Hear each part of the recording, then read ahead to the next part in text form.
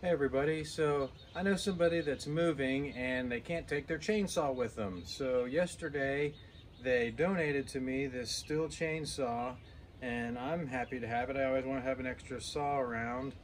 This saw is a MS 180C. I don't know if you can see that, but it's classified as a light duty storm cleanup, branch cutting type of saw. And today I'm gonna put it through some work. I got some larger rounds here, bigger than branch wood, but we're just gonna do some cutting on some rounds with it and see how it does. So I'm gonna get gassed up and oiled up. Stay tuned. Okay, I have no idea what the gas situation is in this saw or anything. It's got a little bit of gas in it, but I don't know how old it is. So I'm just gonna add a little bit of it. And this will be the first time I started this saw. So we'll just see how it does. I don't know how easy it'll start up or anything.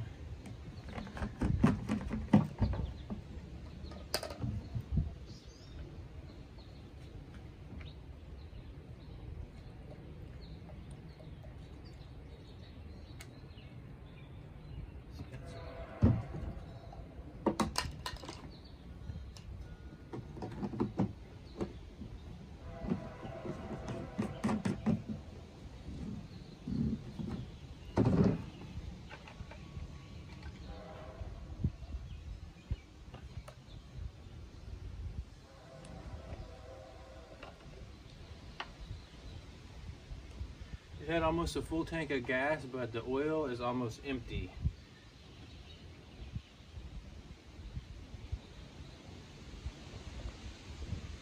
And I always seem to overflow the oil, so let's try not to overflow.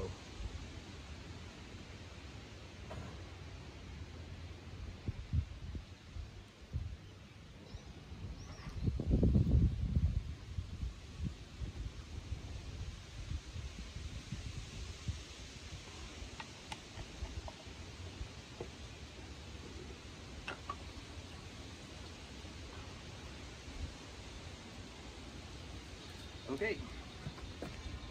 Now I just want to do a quick little interjection here and post the stats on this saw from the Stihl website. The model I'm using is the MS180C, and I assume that is the CBE, and the B is the easy adjustable chain feature, quick adjustable chain, and the E is the easy start. And I mentioned that here in a minute when I start the saw that it feels a little different than my other saws. The pull rope kind of pulls out kind of far and then engages and starts to have compression, and then it just goes real easy. And I'm not exactly sure what that is. This saw was given to me, but I will say the saw starts pretty easy. It pulls very easily, and once it gets started, it starts every time on the first pull.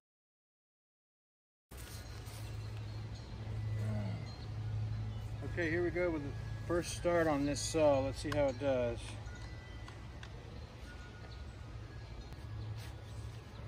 I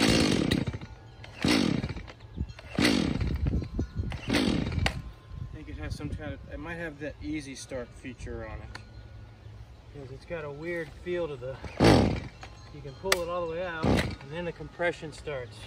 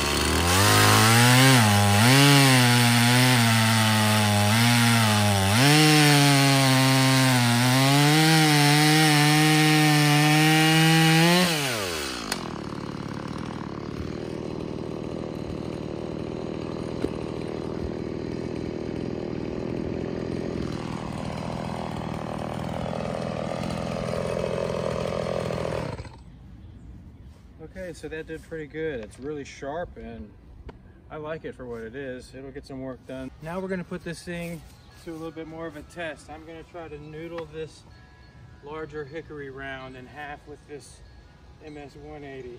Let's see if it can handle it.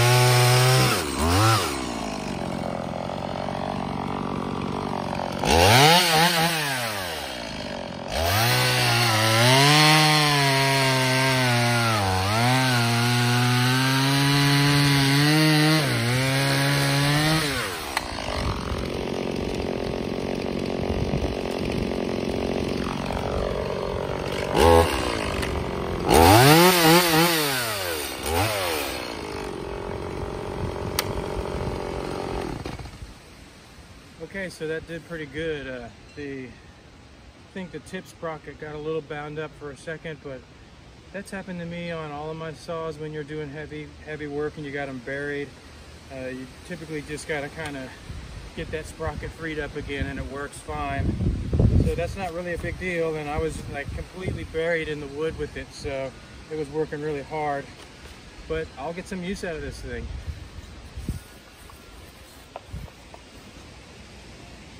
Here's a look at the sawdust that this thing made, slash noodles, the chips, whatever you want to call them. And it did really good for just having a smaller chain and being a more light duty saw. I'm really impressed. That hickory is some of the toughest wood that I have encountered in the past several years. I can't even get it to split with the maul. Check out the next video to see more about that. Thanks for watching, like and subscribe, and have a great day.